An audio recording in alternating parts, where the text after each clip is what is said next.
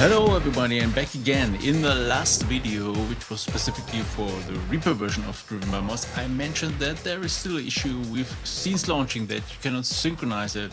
And as someone commented below this video, it's actually possible and actually quite easy to do, and I'd like to show you that as well.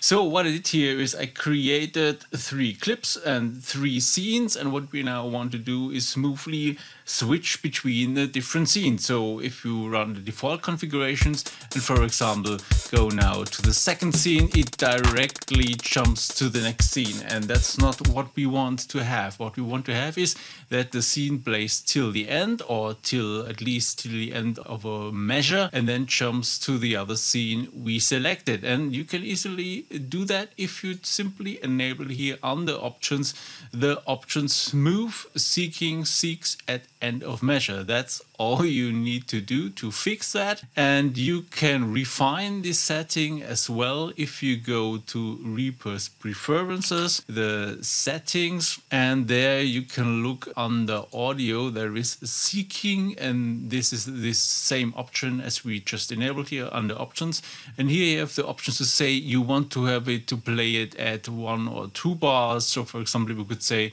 if we're running currently here, we just want to have it play till here, or you can switch to that which I like more. You can say you have it play at the end of the current region, so finish the current scene and then move on to the next one, and that's pretty cool. So for example, we could run here, launch the first scene, we have it playing, and now also when it's at the beginning we could switch to the third scene and it plays to the end and goes now to the third scene without an interruption or anything, and that's really cool.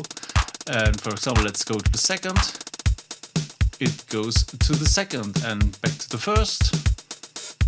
And yeah, that's really cool. So you can really use it as you would do with Ableton or Bitwig as well. So I hope this helps you, and make some funky music.